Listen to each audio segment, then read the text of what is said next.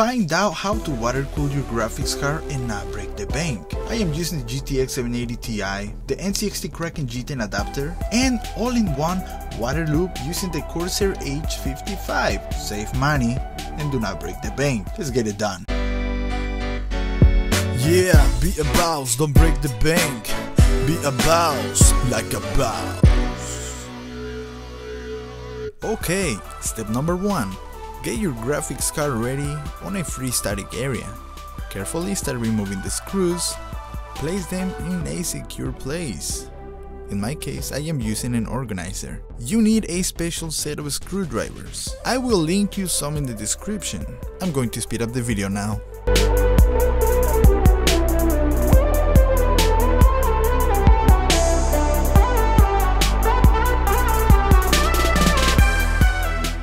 Take a very good look around the graphics card and make sure you don't miss any screws. Carefully wiggle the card in a zigzag mode, away from the stock cooler.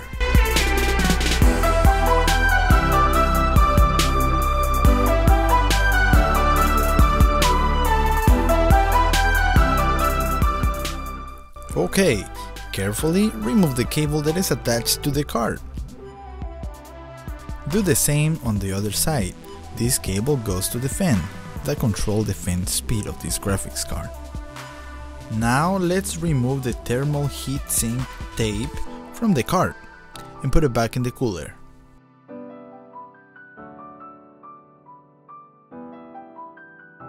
Alright, in my own choice, I like to use a coffee filter to clean the RAM, the chipset. I'm gonna speed up the video so you can see how I do it. You have to use pure alcohol, or like I do, use a coffee filter, and look at this, ta-da! It's nice and clean. Our PCB is ready for the Kraken G10 and for the H55 cooler. Hey, water cool your graphics card without breaking the bank, like a boss. Okay guys, what am I doing right now? Well, this black part right here, it's too thick and I had a problem with it the last time I installed the Kraken G10 to my GTX 780 Ti. So what am I doing right now? I am removing it. I tried cutting it and I almost sliced my finger. I'm glad I didn't. So I decided to remove it and I'm gonna get it out of a mouse pad. See how thick it is? That is so thick. I can't use that. So instead, I got a mouse pad that I had laying around somewhere. I cut a little piece and ta-da! It's ready to go. Let's get ready to install the backplate to the PCB of this graphics card. And it's time to install the NZXT Kraken G10. Alright, with that out of the way, it's time to put in the NZXT backplate on the back PCB of this graphics card. Carefully introduce them and do not force them. They should go in easily, like a hot knife on butter. Commentary time! Yay! Okay guys, well, if you follow the steps, you are good to go. Pretty much after here, it's simple and easy. Kind of like having breakfast. Easy, like a boss. Alright guys, well, what am I doing right now? I am aligning the H55, the pump. I'm aligning it and, you know, making sure how I want it inside my case. So I'm making sure everything's gonna fit nice and easy. And I'm just making sure, you know, the teeth of the adapter, the Kraken G10, lines up with the little hooks of the pump. And that right there is going to, from the from the back plate, it's going to lock it up and it's going to put in pressure into the RAM of, like, the chipset RAM, where it gets really hot, and that is going to give us lower temperatures. Alright, if you're asking yourself, Creeper, why do I have to water cool my graphics card? Well, the answer is why not? Hot versus cold? Cold. There is your answer. I know that was a bad answer, but here is what can happen. Alright, if you don't water cool your graphics card and if you play these high-end games, if your house is not nice and cold, nice and cool, what is gonna happen is your graphics card is going to overheat. Now go on Google right now and search what happens if my graphics card overheats. Well, I'm going to tell you what is gonna happen. You are going to lose frames per second. You have chances of your computer rebooting. You have chances of losing signal to your screen due to the failure of the graphics card. You have a lot of bad things can happen. You can destroy your graphics card. This is not a game, okay? So right here I am trying to help you.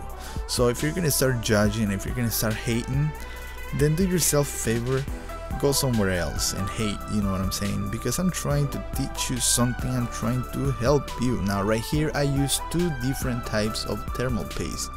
You can use whichever ones. These two here are my favorite because they work the best. So that is the reason why you want to water cool your graphics card. So right here guys, what am I doing? I'm using the Arctic Silver. It's very good, I love it. I use this one for my graphics card, and the other one I use it more for the CPU, but they both do a good job. They're both like $7-8, like $7 to $8. Right here guys, I forgot to put in the VRAM heatsinks that I bought for my graphics card. After almost having everything done, I said, oh my god, so I had to take everything apart and put in the heatsink VRAM heatsinks. I really recommend you to do that. I mean, it's going to keep everything nice and cool. I really 100% recommend it. So now guys, let's get back into the topic. Why you want to water cool your graphics card? Well, it is recommended, it is better. Now if you have a, if you have like $200 and if you want to go high end, if you want to water cool your graphics card and your CPU at the same time, and you can have up to 3 radiators if you have a full tower case. I mean, you can do whatever you want to do, but in my case, the budget way, I'm trying to help you do it, following a budget. Do it this way, I recommend it, it works. So now guys, what am I doing right now? I'm putting the little washers in here. I put in the graphics card on a surface, like the flat surface, and then I put in the adapter, and now I'm going to bolt in, I'm going to secure it together. And I mean, you can see it right here. I'm trying to show it to the camera, but I don't have auto zoom set up on this camera yet. So pretty much what you want to do is just bolt it in one by one. Let me speed up this video.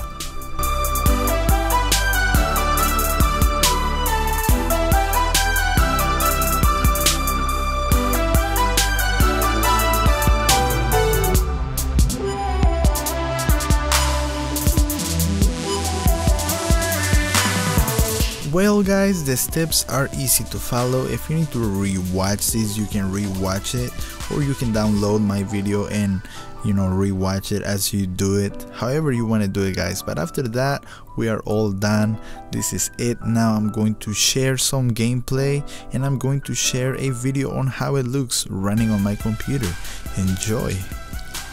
Look at this sexy view. Right here we got Far Cry 4. The GTX 780 Ti doesn't ask anything to the 980, to the 970 overclocks. I mean, I'm doing a little bit of an overclock on the GTX 780 Ti, and look at these graphics. I mean, these graphics are insane, and look at them temperatures. GPU is for the graphics card. Right now I'm running at 46 Celsius, full load. But I mean, you can see right here my computer, I have a 200mm fan right behind it, and I also put the heat sink on the VRM. Hey, that's a boss right there, that's a boss move, and everything is for under $100. I mean, I am afraid to do like all in one, I mean my custom water loop, because honestly I am still a noob, but I am learning, and we are going to learn together. So this right here, it's the budget way, and you know what, it works. What is the, I mean, and it looks badass. You can see the computer, it looks badass. I mean, you can call me show off or anything, but look at this here. You can customize, you can get your own PCIe cables. I mean, you can make it look good. Now look at the CPU. I got 1, 2, 3, 4, 5, 6, 7, 8 CPU. Look at those temperatures. I am cooling the CPU with the Corsair H100i, and I'm using pull and push configuration, and I'm using the Corsair SP120s because they are quiet. Even on full load, the Corsair SP120 fans, they're super quiet and they move air, and that is the most important thing. I am about to review this computer because I need to list it for sale, obviously. But guys, these fans can move some air, and that is the reason why this build, I named this build the turbine, because it has so many fans everywhere. I mean, this computer, it's a air machine. It moves air and everything is nice and cool. You can see the temperatures. I mean, I'm not bullshitting you. This computer is under heavy load. Look at the BRM heat sinks that I put in there. You can do it really cheap, really easy, and do not break the bank, and that is what I'm excited about, and that is the reason why I made this video. And yes guys, this right here, it's Shadow of Mordor. This game requires a lot. I mean, you can see right here my frames per second, they vary it because I have my frames open. I don't have my I don't have a frames per second limiter, which I can use it, but I don't want to. Look at my CPU temperatures. Look at the graphics card, 45 Celsius. I mean, right here I was playing this game for like 45 minutes, just playing and playing and playing and playing. I wanted to stress the temperatures. I wanted to get this shit hot. I'm sorry for my language. And I'm astoundingly impressed. Like, oh my god, this is so crazy. You really enjoy gaming knowing that your temperatures are cool. Now the H100i, you can buy it right now. The prices are lowering because the new coolers are coming out, but the H100i is still a boss. It's still a boss. You know, I just received one on the mail right now. I'll put a picture in here because I'm gonna put it on my other build. I mean, keep your components cool. It's very important. Do not break the bank. This was your host, Creeper24 with Hot Tech Videos. I want to shout, Tech Uploaded, I love you, bro. Thank you for being always there for me every time I had a question. So if you are a noob and if you have a lot of questions about the micro starter and such, shoot me a message on Facebook. Follow me on Facebook. I reply to you. But right here on YouTube, do not message me here because I will never find your message. I'll see you guys later. I love you. Stay cool. Well, it's very cold outside. It's like we are 20 below zero. But don't take that as, hey, Creeper, this is a setup video because it's cool and like really cold. Well, hey, I have a really hot room. I am a cold person. In my room, I have to be sweating and freezing outside. I love you guys. Stay cool. Do it yourself and do not break the bank. I'm sorry, my desk chair is noisy. I'll see you guys later. I love you. Creeper24. Mwah. Happy New Year.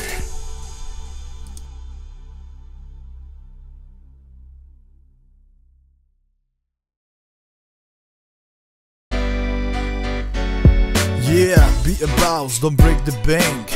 Be a boss like a boss.